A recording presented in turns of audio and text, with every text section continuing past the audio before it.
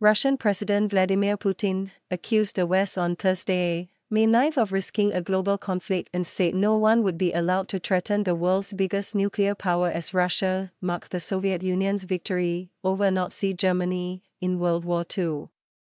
As Russian troops advance against Ukraine's Western-backed forces, Putin accused arrogant Western elites of forgetting the decisive role played by the Soviet Union in defeating Nazi Germany, and of stoking conflicts across the world.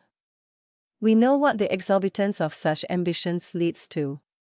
Russia will do everything to prevent a global clash, Putin said on Red Square after Defense Minister Sergei Shoigu reviewed troops lined up in a rare May blizzard.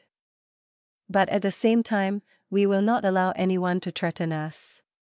Our strategic forces are always in a state of combat readiness.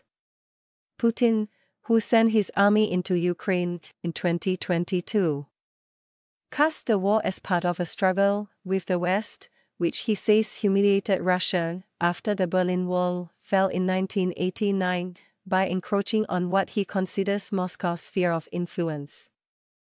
Ukraine and the West, say Putin, is engaged in an imperial-style land grab.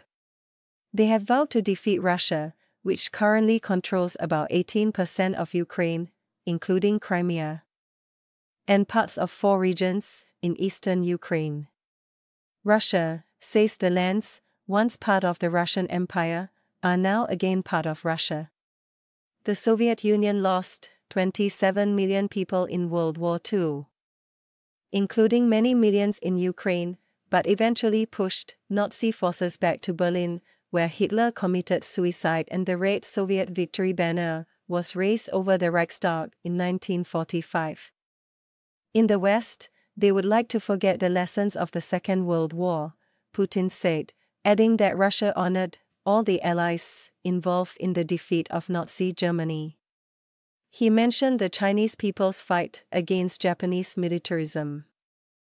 But we remember that the fate of mankind was decided in the grand battles near Moscow and Leningrad, Rzhev, Stalingrad, Kursk and Kharkiv, near Minsk, Smolensk and Kiev, in heavy, bloody battles from Murmansk to the Caucasus and Crimea. Nazi Germany's unconditional surrender came into force at 11:01 p.m. on May 8, 1945, marked as Victory in Europe Day by France, UK and the United States. In Moscow it was already May 9, which became the Soviet Union's Victory Day, in what Russians call the Great Patriotic War of 1941-45. In a much pared-down parade indicating the strains of war, Russia showed off just one T-34 tank. Fighters flew past, streaming the Russian tricolor. The parade also featured Russia's Yas intercontinental strategic missile, which a TV announcer said has a guaranteed capability to strike a target on any point of the globe. There were no leaders from the West.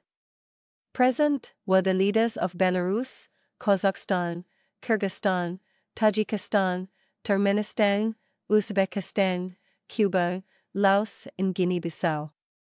Russian officials warned that the Ukraine war is entering the most dangerous phase to date. Putin has repeatedly warned of the risk of a much broader war involving the world's biggest nuclear powers.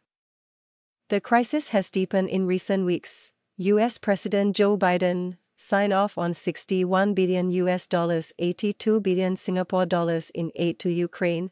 UK said that Ukraine had the right to strike Russia with British weapons.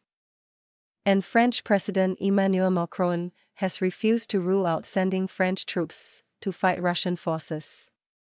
Russia responded on Monday by announcing it would practice the deployment of tactical nuclear weapons as part of a military exercise after what the Moscow said were threats from France, Britain and the United States.